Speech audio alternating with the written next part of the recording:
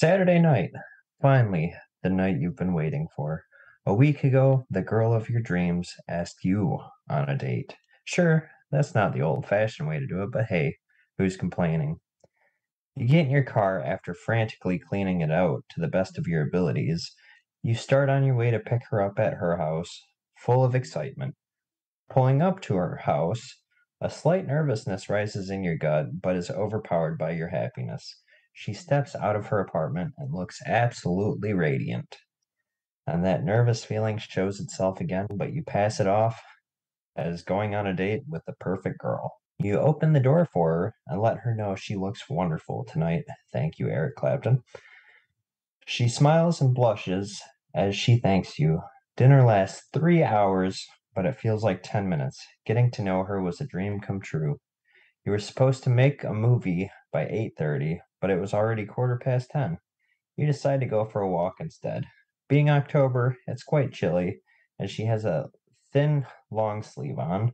You offer her your jacket, but she says she's already warm enough. After about 5 minutes into the walk, she grabs your hand, and you notice her hand is almost hot to the touch, but it feels good in your hand. At about midnight, you make it back to your car and start driving her home. The night had been perfect, and you're sad to say goodnight to her. Sitting in front of her apartment, there's an awkward silence, but you're working out the nerve to kiss her. Once again, that nervous feeling hits, but this time, it's almost more like terror. She slowly moves towards you, and she closes her eyes. Your heart is beating out of your chest, and you decide to chicken out. You act like you thought she was going for a hug and wrap your arms around her. You didn't have a chance to hate yourself because you realize you can barely embrace her because of how hot she was. Temperature hot. Your arms almost feel like they're sunburnt. You're about to ask if she is okay, but once you catch eye contact with her, you notice her face is very red. Did you embarrass her, or was the heat getting to her? You walk her to her door and give her another quick hug. She fumbles with her keys and slowly opens the door as if she's sad that the night is ending. You head back to your car and sit there for a while contemplating whether or not you should go back and get that kiss. You text her to let her know you had an amazing night. Before you send it, you read back through your texts. About 5 minutes later, something snaps you back to reality. A fire alarm starts blaring. You call her to make sure she's okay and make sure it's not her apartment on fire. She doesn't answer, and you muster up the bravery to go check on her. You get to her door and knock, but no answer. You check the door handle, and it's not locked. As you crack the door, smoke and an unfamiliar odor roll out. You shout her name as you slowly make your way in. Small one-bedroom apartment with an open floor plan. You go in further and notice a red glowing shape on the floor through the smoke. You approach the glow and notice the temperature has skyrocketed. You finally get close enough to see the glow as you start to hear sirens in the distance. You realize that it's the shape of a body, almost. Your heart drops as you see a familiar form-fitting long-sleeve shirt, at least a small piece. No arms to show, stomach area is almost gone, above a glowing pile of ash. One leg working towards zero. No skin and almost no skull for a head. The heat is so intense that you feel blisters forming on your exposed skin. You run out of the apartment as soon as you hit fresh air. You get lightheaded and the lights go out. You awake sometime later in the back of an ambulance, handcuffed, covered in ice packs. None of that matters.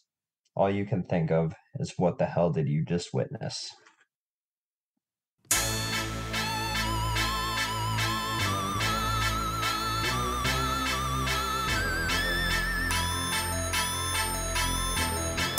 Hello there, friends, and welcome to the Paranatural Podcast. My name is Ben, And I'm Willem Dafoe. I got a story about him. Maybe later.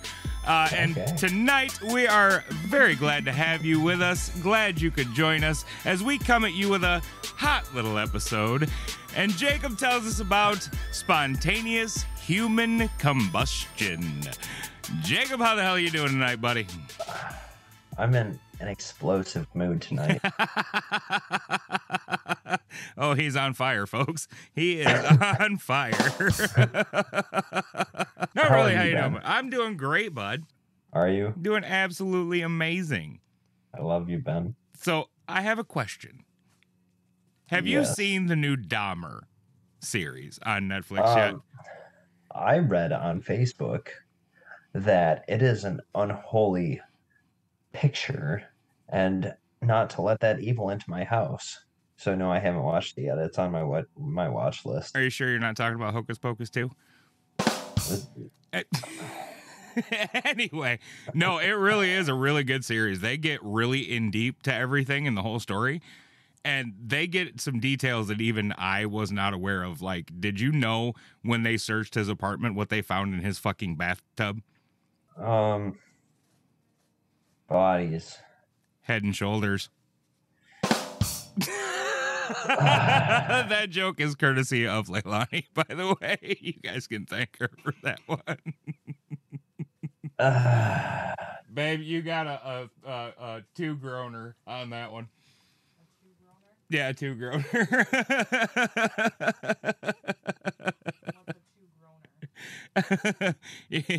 No wonder she's not feeling good.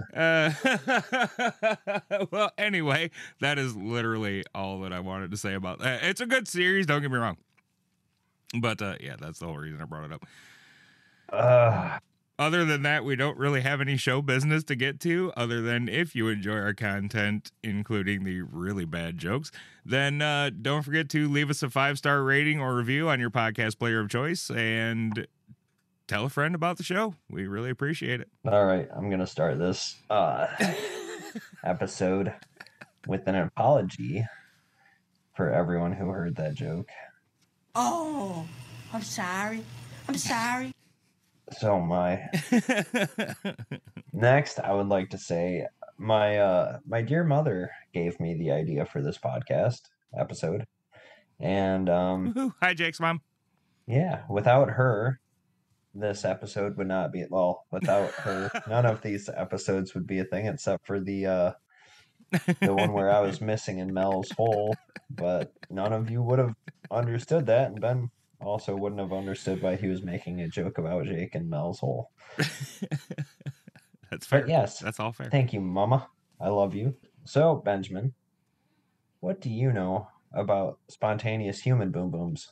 I mean, a bit. I can't say a lot, but I know that it's usually found after the fact. Those puddles of goo people burn out in strange, mysterious ways. Yeah, that's true. All right, so this has been around for a while. Quite a while. Like before I was born. In the 15th century. In the 15th century. Yeah, I wasn't born in the 15th century. That's when the first reported spontaneous boom boom happened of the human variety. You never hear a story about an animal spontaneously combusting, though. You know, I just thought that when you said that of the human variety. I've never heard of like a spontaneous deer combustion. Yeah. Must be spontaneous combustion is racist. Speciest. Speciest. Yeah. I take all responsibility for my own reactions. All right, so ever since the 15th century, there has been a heavily studied... Wish you weren't so fucking awkward, bud.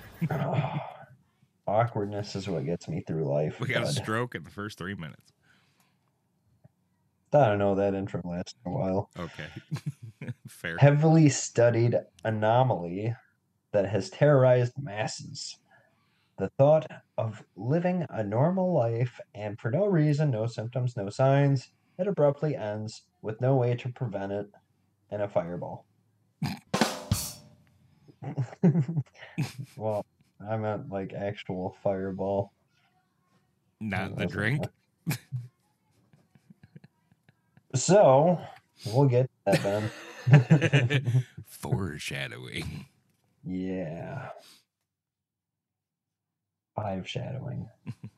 In the 1400s, the first documented case of spontaneous, I'm calling it spontaneous combustion because apparently nothing else combusts That's not entirely true. There's a reason they call it spontaneous human combustion. Other objects can spontaneously combust, like oily rags or garbage, even. Okay, I'm calling it spontaneous living creature combustion. I'm calling it spontaneous combustion. Okay. We all know I'm talking about humans. If I don't talk about humans, then I will specify. In the 1400s, the first documented case of spontaneous combustion came about. Late 1400s, Milan, a celebrating knight, was having a few drinks of strong wine. His name was Polonus Vorstius, and after drinking a bit too much, he pulled a full-on cartoon move and burped fire. Belched fire. Nice. He was proper. Surprisingly, his mood changed after this. Not just his mood, but his elemental form. He was with a few people, including his parents, and allegedly after the fire burp, he kind of just burst into flames and became a pile of ashes.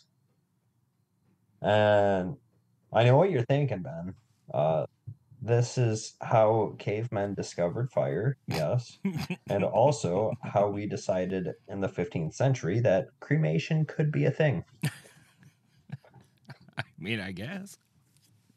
Next, apparently we were safe for 300 years. We're going to 1745 to hear about the Countess Cornelia Zangari and how she suffered a similar fate. Boy, you got some names in here, bud. Yeah, this one's mostly memory, though. So she said she was feeling a bit flush, a bit warm to her maid. I think that's what they were called back then still. But told her maid that she wasn't feeling good. So her maid ran her a warm bath and well, after a couple of hours, maid decided it's been a couple hours. I want to check on her. She goes in the bathroom and looks to see not a whole lot of Countess Cornelius left. Or Cornelia, my bad. Yeah, not a whole lot of her left. There was some ashes and a foot, and she didn't even make it into the bathtub. Because one of her, well, the leg that was remaining still had stockings and stuff on. So she just caught fire real fast. Yeah, and why didn't she just jump in the water? Because you burn from the inside. Drink it. It was a hot bath. You think that would have helped? Okay, good point. All right, so let's do some science, Benjamin. Oh yeah, okay, sure. Let's go. All right, you're pretty much a scientist. Okay. All right. Do you know how hot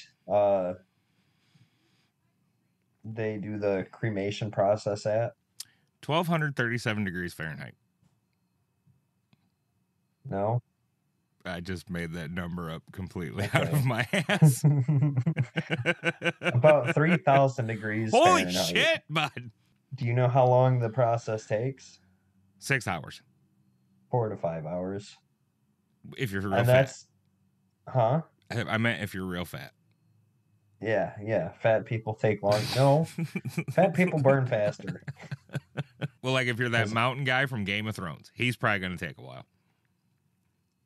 That's a huge dude. I haven't watched Game of Oh Thrones. God, that is a lot of dude. I've heard there's a lot of dude in that show, and that's partially the reason I don't watch it. Oh, it's a good show. Are you gonna show me a picture? I certainly am. Ben, that's a phallus. No, I haven't even showed you the picture yet. Phallus is a penis, everyone. Proper name. Sir got a foot thrusted upon his phallus. That sounds uncomfortable. Wait, this is awkward. Hold on, I'm sending you this picture. Oh, you're sending it to me? Yes.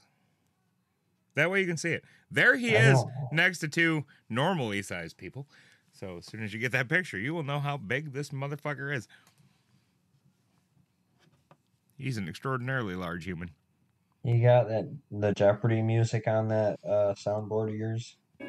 What kind of fuckery is this? It's close as I got. All right, I guess it worked. Oh.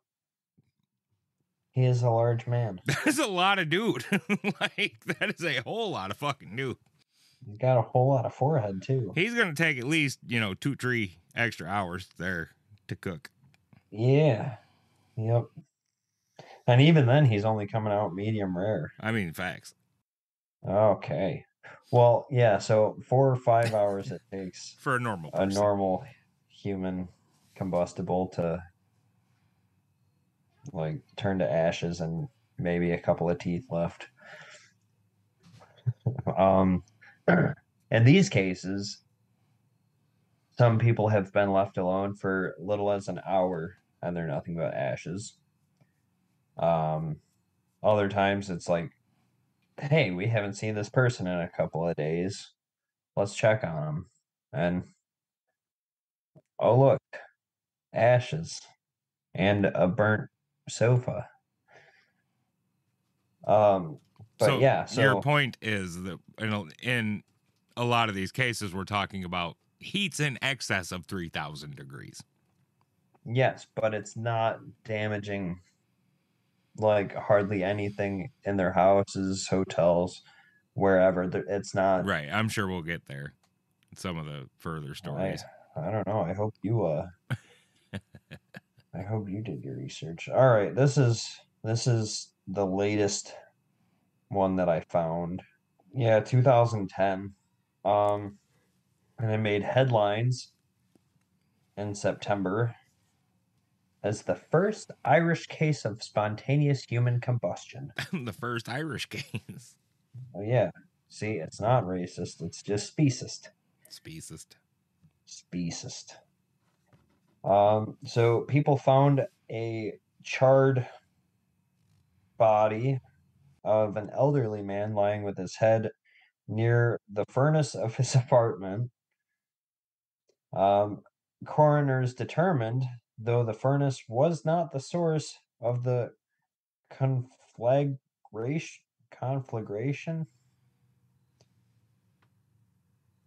Don't even know what that word is, but it's a good word. Nor was there an... What is with these words? Accelerant? Oh my goodness. That means thing that makes the fire burn better. But it's not spelled like that. On the body. Nor was there evidence of, this word, foul play. This case was a typical spontaneous human combustion in that there were no burns and anywhere in the house other than on the floor and the ceiling directly above the body. Nowhere else though. Which is weird. It's weird. So there's this one that I couldn't find a whole lot on, but this guy he survived spontaneous combustion. Oh, okay. This is one I haven't heard yet. Somebody surviving Okay. it. So his name's Jack Angel. Um, he was brought to the hospital with severe burns, and well, he tried to sue the company of his hot water heater for $3 million. He said that it was malfunctioning, and he went to check on the malfunctioning heater, and it blew and scolded him. However, a doctor noted that his body had burned from the inside out, not the outside in. Shortly after, he changed his story and said he fell asleep only to wake up with terrible burns all over his body, and sold his story as a survivor of spontaneous human combustion. And as far as we know, he's the only one who survived it. But yeah, he tried to sue, lost his court case after a doctor's like, you were on fire from the inside. That's fucking weird. I mean, however you're gonna get your money, I guess. This one was a crazy story. Um, in St. Petersburg, Florida, a landlady was making the rounds in an apartment building when she noticed one doorknob was incredibly hot. The tenant, Mary Reeser, did not respond to her calls, and so she called for people to open the door because it was hot and she didn't want to burn her phalanges. And so when she got in, she found Reeser's remains in the middle of a 6-foot scorched area of the carpet. Um, her remains were the weird thing. Um, Nearby there was an upright pile of newspapers that weren't touched by flame. They weren't burnt in any way. Um, the body was reduced to basically all ash except for a completely undamaged foot and a skull. Now, the skull is where it gets really weird because she was a normal sized lady, but her skull had shrunk to the size of a teacup. Yeah, I remember hearing about this story. Skulls don't shrink. Yeah, I don't know, but That's so weird. yeah, they did some tests, dental tests. It was for sure her. Yeah, it's weird because skulls they don't shrink. Head shrink, but they got to remove the skull first. Exactly. And then shrink the skin. Right? That is how shrunken heads work, by the way. If you were ever curious, they don't actually use the skull, they just use the skin and the hair and then shrink it. Like they dry it out so it shrinks. Flipping weird. Skulls don't shrink. Unless you combust spontaneously. I mean, I'm sure they shrink a very, very little bit because there is some moisture inside. Right, but also he'd expand, so it would most likely fracture the skull. The skull I mean, was right, it just, would fracture it. Not yeah, if you leave one out, like to dry, it'll shrink a very minute little bit. minute. But yeah, in this case, with all the heat, it should have fractured and or burnt away. Yeah. Yeah, but they did test it, sir. And it was like 1/3 the size it was supposed to be. Yeah, I remember hearing this story, and it's fucking weird. Yeah. Okay. This one, we're going back in time again because it ties into one of the ones I already said. Oh, I'm gonna do her! Holy shit.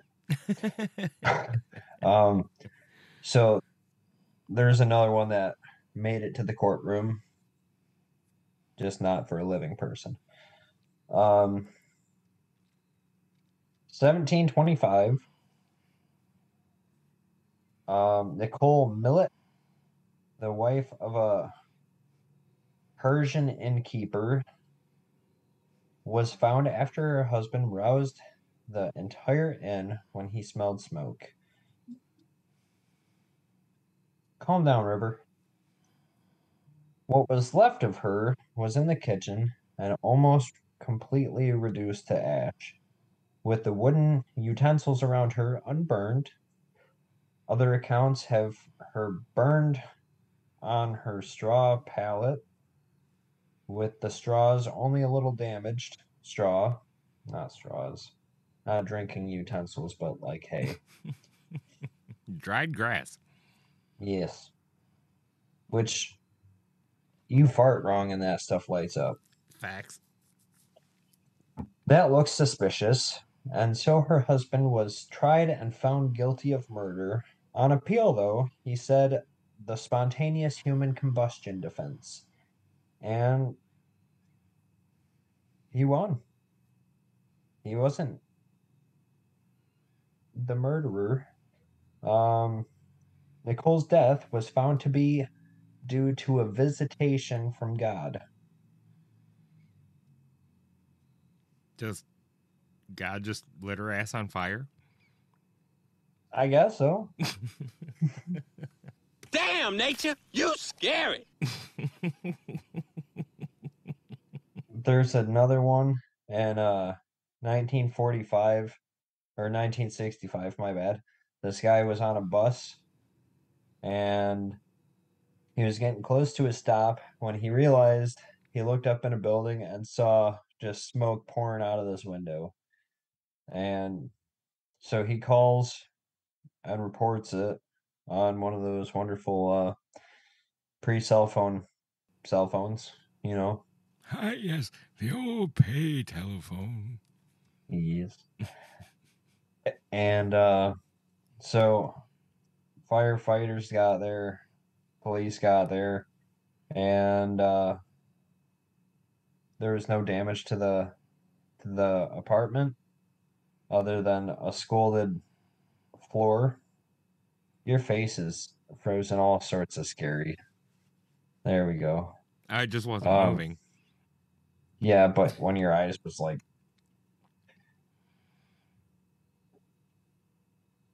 you can't do it again. But yeah, so when they got in, there was nothing left except for his arm, his right arm, which was like when they say untouched, all I can think of is like a sliced off arm sitting in the like pile of ashes. Yeah, that does have a weird connotation to it. Let's give him a thumbs up. With our left hands. That's right. Well, no, I'm hoping the arm is giving a thumbs up. If I ever start feeling like I'm combusting spontaneously, oh yeah, I'm leaving. I'm throwing up a bird. 2 middle fingers, yeah. Hoping at least one makes it through the spontaneous combustion.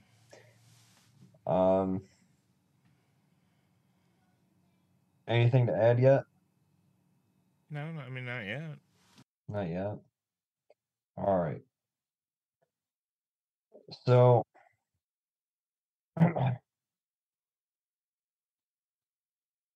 what do you think causes spontaneous combustion? I mean, I don't have any theories of my own. Because it's You have just no theories? so goddamn weird. So you don't think that it's like a visitation from holy or unholy intervention? No. Don't think it's celestial stardust? I mean, I guess that explanation, it makes about as much sense as anything else that people come up with, but but it's just so damn weird. All right. Well, I'm going to read a couple of theories. So scientific investigations have attempted to analyze recorded instances of spontaneous human combustion and have resulted in hypotheses regarding potential causes and mechanisms, including victim behavior and habits, alcohol consumption, proximity to potential sources of ignition, as well as behavior of fires that consume melted fats, natural explanations, as well as unverified natural phenomena have been proposed to explain results and reports of spontaneous combustion. Current scientific consensus is that purported cases of spontaneous combustion involve overlooked external sources of ignition. So throughout history, they've tried to blame God. They've tried to blame alcohol. They blame God, then they blame the devil, Probably. then they blame the booze. It's kind of weird, actually. I have not come across any story, like even like 14th, 15th, 16th, 17th century, all that stuff. Nobody ever blamed the devil. They say it's an act of God. They're Well, blaming God. the devil is in the booze. Those are called spirits, Ben. Duh. So I'm not an alcoholic, I'm a spiritualist. But yeah, they try to blame alcohol. They've tried to blame smoking. Fat. Being fat can make you combustible. But the guy who survived it, he says he would drink as much as the next guy, like 2, maybe 3 beers on a crazy week.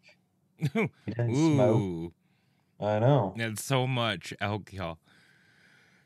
Look, by the time you drink enough alcohol to actually like become combustible, you would have been dead a long fucking time ago. Yeah, okay, because it has to be over 100 proof. like, yeah, it's got to be.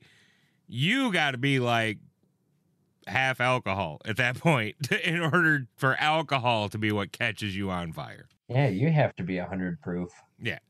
Your blood alcohol is just not going to do it on its own. Yeah, the day you drink enough to like draw blood and light your blood on fire, it's time for AA, bud. I can't remember where we were. Me neither. Oh, we were talking about alcohol and catching fire. Yeah, Catching Fire was all right, but I liked the first Hunger Games the best.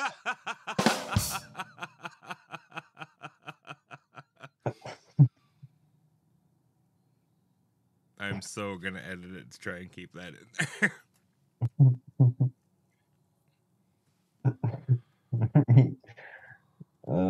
You're gonna enjoy the editing process. It is fun. Oh, you just wait. Right, audience. Yes, Jake, just wait. All right, wherever you wanted to go from there. Okay.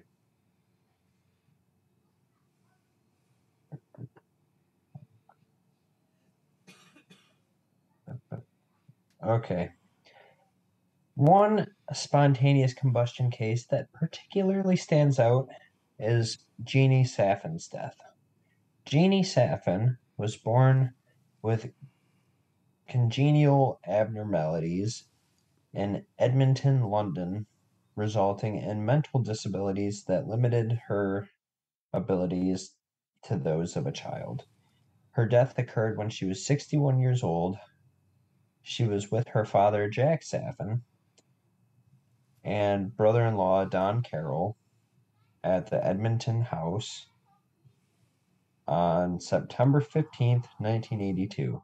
In the kitchen, Gina was seated with her father.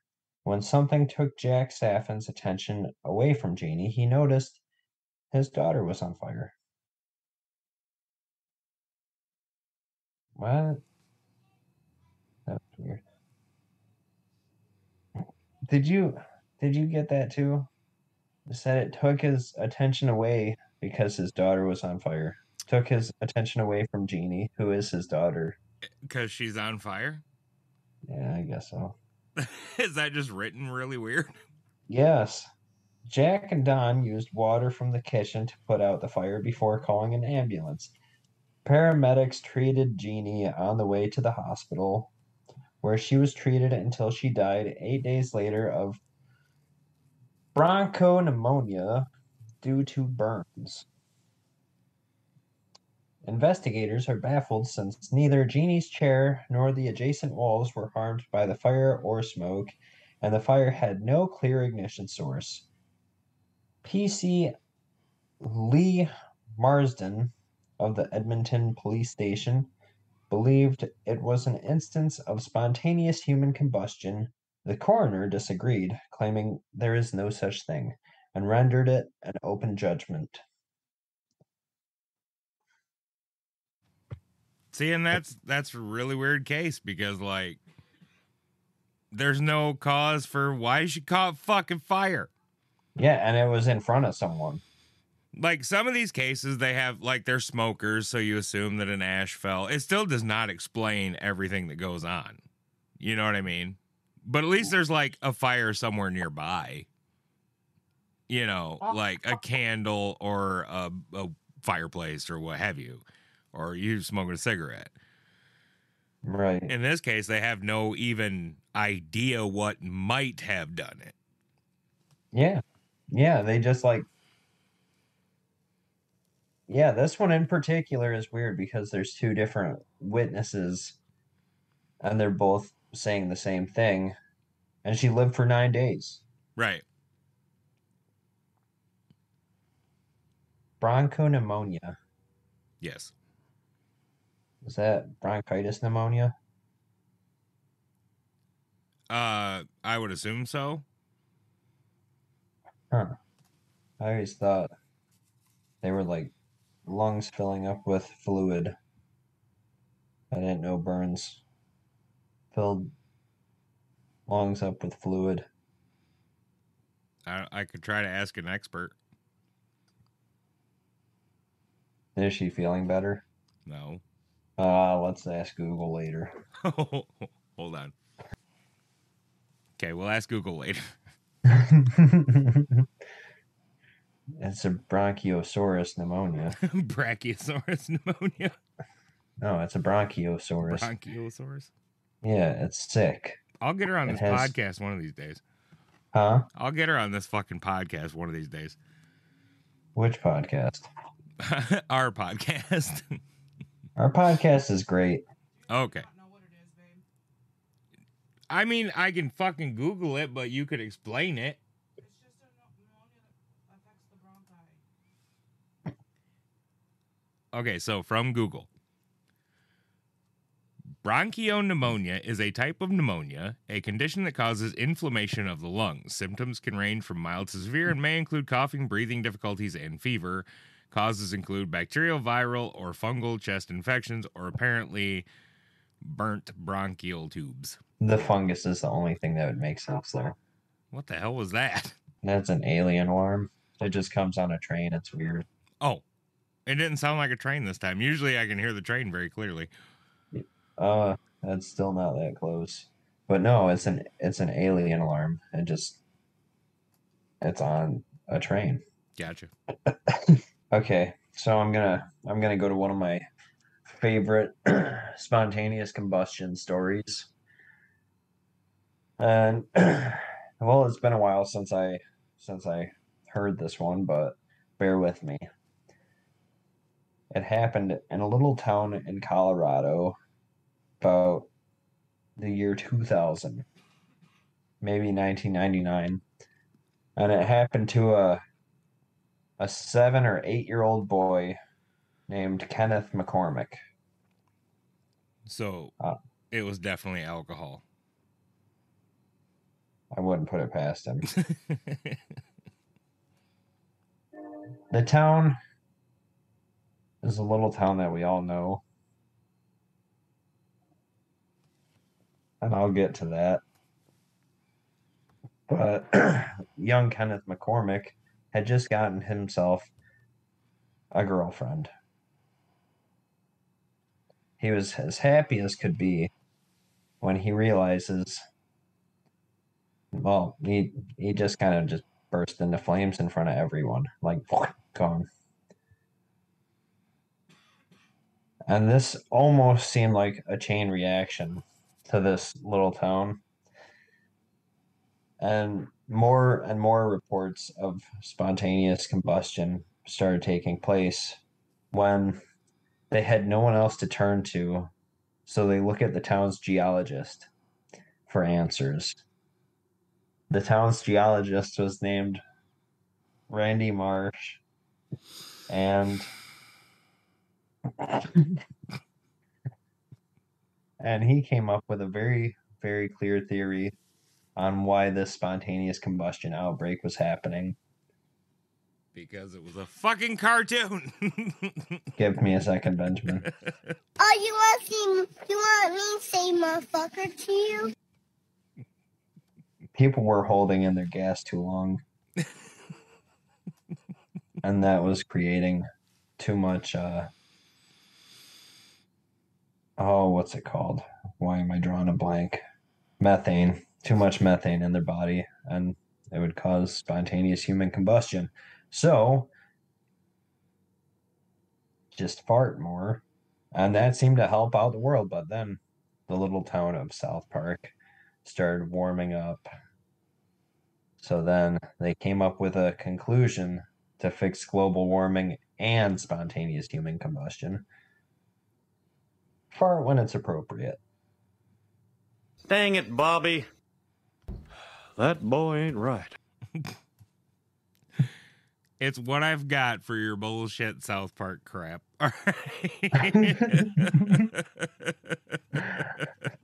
I haven't watched that episode so long, and it was very hard to even attempt to make a straight face. You ever had an ass whooping? To stay in school and say no to drugs, yeah.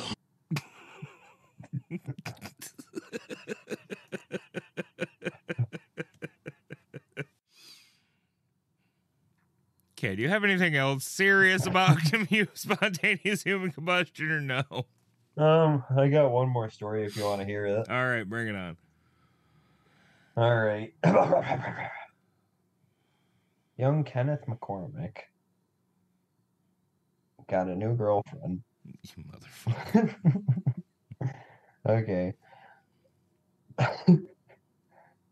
This happened in 1986. Kendall Mott, George Mott's son, visited him after he had not returned numerous phone calls. Kendall discovered brown windows and a smoky interior. He discovered the remains of his dad inside his chamber, which means his house. Ash, a few bone splinters, and a chunk of skull were all that remained. He perished from spontaneous combustion, according to the relatively confined damage. George Mott, ironically a veteran firefighter, was not a smoker, unlike some of these stories. As a result, he couldn't have accidentally gotten ashes on his outfit or anything like that. An inquiry revealed no evidence of external ignition. I'll get to this after. That said, skeptics think he died for a plausible reason. George was a previous drinker and smoker, so he may have been despondent and opted to light up a cigar or cigarette. He might have lit himself on fire if he dropped it on himself. Okay, now I have a question about this one. When your ashes a few chunks of bone and a chunk of skull, how do they do they look at it and be like, ah, he wasn't lit on fire from the outside? I have no idea how you would come to that conclusion. And then they change it around and they're like, ah, he dropped a cigarette, lit himself on fire. He's an ex-smoker. He's prone to these things. Yeah, I don't know how they come to those conclusions. Yeah. It's a weird one. Do you have anything to add? I mean, we could go into a couple of the other explanations. Okay. Because we covered, like smoking, right? A lot of people think smokers are because you drop your cigarette or something, you catch fire, right? Just saying, stop, drop, and roll has been a thing since like 1985. People know how to do it. I'm saying I've dropped plenty of cigarettes on myself, and I have not spontaneously combusted yet. Right. He's just had skin grafts on 40% of his body. Which brings me to the wick effect hypothesis. Now, in some ways, this one does kind of make sense. So, what it is, people have a layer of fat. Some people have a bigger layer than others. Fat is indeed flammable. That's true. It burns quite hot, and it burns quite slow. Now, whether or not it burns to like 3,000 degrees, I'm not sure. They say they have tested this hypothesis with dead pigs, where they've pretty much lit the pig on fire. And the fat acts like a candle and just burns and burns and burns and burns and burns. Okay. However, I kind of like, if the person is still alive when this begins to happen, I do not see this as a viable hypothesis for someone who is living. Because if you catch fire when you're living, trust me, I've done it, you put the fucking fire out. If you can. Oh, yeah. I mean, my old job, I used to get lit on fire all the time, or have red pieces of metal land down my boot. All the time. On my ankle. Yeah. I still do that work, and I still, receive new scars. And, you're talking about a different job. I do a job that works with fire. I have caught fire. Yeah. I have scars all over my arms from hot pieces of metal falling on me. I've had fireballs on my face because apparently beard oil is flammable. Yeah, that was fun. I smelled like French fried beard hair for like 3 days. And my girlfriend was very upset because I had to shave the goddamn thing off, or because it looked funny. So I'm not, if you're still alive when that happens, I don't really give the wick effect a whole lot of credence. Because, like you said, stop, drop, and roll, or you're going to smack the fire, something. You're going to put it out somehow. Yeah. So I was actually talking to someone at work about this, trying to get a couple more ideas. Mm-hmm. And he said, when your body knows that it's doomed, when people are about to die, they go into an almost relaxed state. It's their brain's way of calming them down. They'll hallucinate, they'll pass out, fall asleep. The guy who survived it, he was asleep, only woke up to tremendous burns on his body. That's okay. So I got third-degree burns on both my palms, and my biggest struggle, not to sound like a wimp here, but my biggest struggle walking to the EMT room was keeping the lights on. Probably 4 or 5 times the lights just started going out. I was very tunnel visioned. Well, right, an excess of pain will cause you to lose consciousness. Right, and what I burnt my hands on was, I want to say 2,000 degrees, and that touched it for 3 seconds, 2 seconds. Right. And I got 3rd-degree burns. And it has to be significantly hotter than that to cause the type of burns hot enough to... if your fat is burning for long enough, it's not necessarily heat, it's the extent or the length of time to which it'll burn. Yes, but it's still, like I said, like if you're an alive, awake human being, when your shirt catches fire, you're going to put that out. Yeah, but... Like before it breaks into your subcutaneous fat layer and starts to scorch you to death. But in pretty sure all of these cases, the fire doesn't start on clothes. It starts inside. How are you supposed to pad out the theory is that an external source catches the clothing on fire, which then burns into the subcutaneous fat layer of the human body, causing the wicking that we talked about earlier. So essentially what it's saying is the fire catches on your clothes, splits your skin, and the fat starts to like leak out and essentially turn into like an oil lamp. That's the theory. All right. I got a question about that. Said job where I got all my burns and stuff. Mm-hmm. We would have to throw like glowing red hot cast iron. Mm-hmm. And a lot of the times it would touch your arm and your skin would just melt off. Mm-hmm. Like as soon as it touched, it would just melt. Doesn't skin melt, not like just catch on fire? Well, the fat underneath will, I think the theory is if it soaks like into the clothing on the outside, it'll become awake, but the fat will burn. Right. If you get it hot enough. Okay. I think that's the theory anyway. I just don't have enough fat to combust, I guess. Well, I mean, I do, and I've been on fire a few times. You're on fire now. Thanks, buddy. And yeah. I have yet to actually like go up in flames. So I don't know how I know like theoretically under, controlled circumstances that theory works, but I don't think these are the circumstances all the time in which we can say it works. Especially the cases of no known external cause of flame. Like, how do you explain that one away? I'm fighting a major foot cramp right now.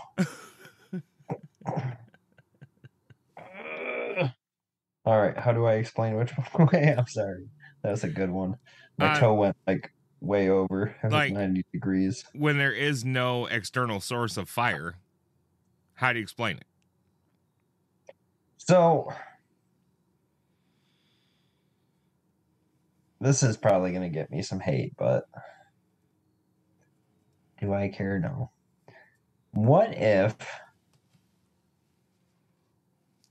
the people that this is happening to, that this whole phenomenon has happened to, what if they're shitty people and it's just God smiting them? I mean, I guess that's as good a theory as any of the others. I can't prove it's not the case. Right.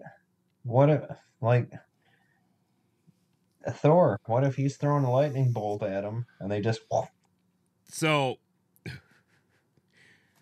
John Abramson suggested... John Abramson suggested that ball lightning could account for spontaneous human combustion. Yeah, I read that. I also read that a meteor could too. If it was a meteor, though, like ball lightning, I get like it can come in through a window or something. A meteor would leave a hole in the roof. I'm just saying a meteor could come in. What if they got a skylight? That'd be a good angle to come in through a window. I guess it's possible. Like, I can see the sky from right here through this window. I mean, heat rises. What if it's cold and it just, like, arcs? Throws a curveball. Yeah, smoke someone right in the forehead or something, and all they got left is a chunk of skull. It's a slider. It just dips. Comes in on you. Yeah. Okay, but here's my favorite theory. Ready? In his 1976 book, Fire from Heaven, UK writer Michael Harrison suggests that spontaneous human combustion is connected to poltergeist activity. He argues, quote, the force which activates the poltergeist originates in and is supplied by a human being, end quote. Within the concluding summary, Harrison writes, quote, spontaneous human combustion, fatal or non-fatal, belongs to the extensive range of poltergeist phenomena, end quote. So be careful if you go to 30 East Drive. You might, Fred might light your ass up. All that was found was a chunk of skull and keys. Nice callback, sir. Pontefract. The Black Monk. I recall this episode. Perhaps he's black because he's charred. The charred monk of Pontefract. Charred monk of Pontefract. We done unraveled the mystery, bud. Yep. Got pissed off because he got burnt to death by a different poltergeist. I think we figured it out. I'm still looking for like a haunted KFC story so we can do like Poultrygeist. Poultrygeist. I'm waiting for it. Haunted accordion, you get a polka geist. Are we doing this again, Ben? All right, that's enough torturing the people for today. Got anything else about spontaneous human combustions? Haunted casino poker geist. I'm going to take that as a no. And I'm going to say, as always, we really appreciate you guys listening. We appreciate the support. And if you enjoy the show, please don't forget to tell a friend. And good night. Thanks for the idea, Mama.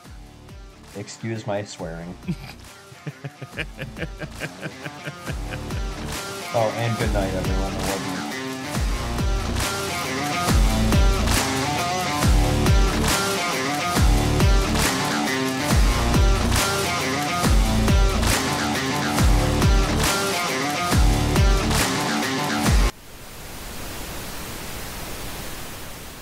Pee their name into the snow. Chuck Norris pees his name into concrete. Chuck Norris, the only man that can slam a revolving door. Chuck Norris can move so fast that he punches and hits himself in the back of the head. Did you ever see the VH1 Where Are They Now special about Chuck Norris? No. It was the shortest one ever because all it did was flash the screen that said behind you. The only time Chuck Norris made a mistake is when he thought he made a mistake. So Chuck Norris and Mr. T were going to have a sparring match, but they knew what level of chaos and destruction this would cause, so they traveled through space and time to find a safe spot to do it. We now know this event as the Big Bang. Chuck Norris drove his mom home after she gave birth to him in the hospital because he thought she needed a rest. Outer space exists because it doesn't want to be on the same planet as Chuck Norris. Do you know Mr. T invented the alphabet? First, he invented the letters M, R, and T, and then he invented the rest of the alphabet so we could call things by names that don't mean totally awesome.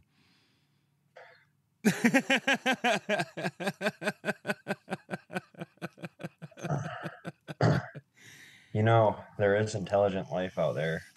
It's intelligent to stay away from the planet with Chuck Norris on it. Did you know Mr. T invented fools? Then realizing the error of his way, he invented pity.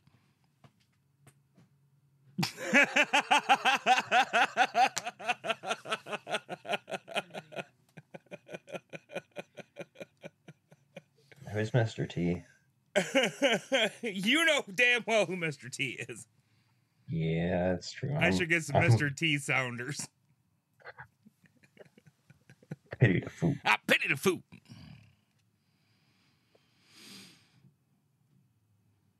All of that might become the after episode cut. Just I am recording.